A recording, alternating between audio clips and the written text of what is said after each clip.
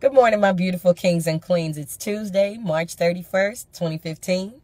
Hopefully you are up and at 'em, excuse me, doing something necessary to establish your queendom, your kingdom. Are you on your way to work? Are you on your way to class? Are you doing something productive that can change your life? It's all on you. It is your job to make your life better. Nobody is going to give it to you. We've seen that and we know that. You are in control of your destiny. So get out there, do something, and go be great. This morning, what's on my mind is this whole, everybody's in an uproar about that law that's been passed or that's trying to be passed in Indiana. People are upset because they feel that it discriminates against a certain group of people and against a certain culture. And my question is, what about all the laws and practices that have been in place since the beginnings of time to discriminate against people? How about that one big thing called slavery? That was quite discriminatory. Yet it doesn't even get the same amount of attention that it should. We are still dealing with discriminatory laws in place from slavery that are still in effect today. So for everybody to be so mad about some business people choosing not to cater to that, being gay is a choice. Being black ain't. That's just how I feel. You don't agree? It's okay.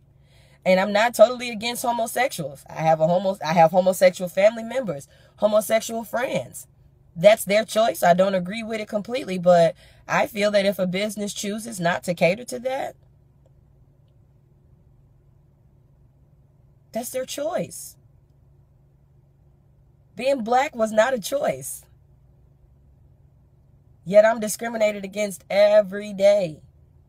People that look just like me are discriminated against every day. So while everybody's so mad about this one law, think about the millions of laws that have been passed based off of slavery practices. If that ain't discrimination, I don't know what is.